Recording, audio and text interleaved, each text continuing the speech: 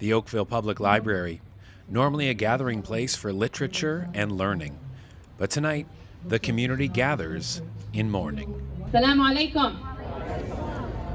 It is good to be here, but it's also very sad to be here. It's unfortunate that these are the circumstances in which we have to meet.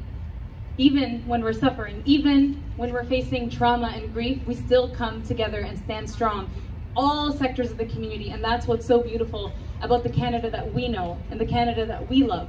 No matter race, creed, or color, hundreds of Halton residents came together to show their support for the tragedy that has been widely labeled a terrorist attack, and yet another example of Islamophobia. The Quran teaches us to respond to hate and hostility with love and peace.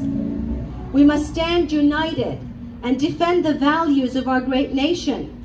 We must condemn hatred and racism in all its forms, and it only leads to death and destruction. Speakers at the event shared words of condolence and grief, but issued a strong warning that Canada is not immune to hate crimes and called for government support and action. For far too long, we have allowed voices of hate in Canada to take root, to nurture, and to spread. And we're asking you to not only support us, stand with us, but walk with us, walk the talk, and walk in our shoes.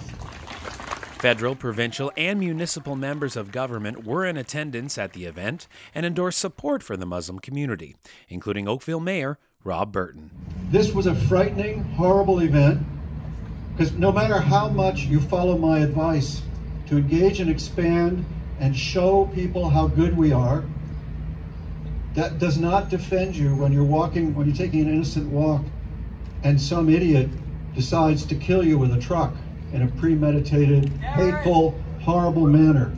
Although some shouted with anger, the majority of the attendees stood quiet and somber, paying their respects for the fallen family by lighting candles and laying down flowers, all with the hope that next time they visit the library, their hands will be full of books and not bouquets.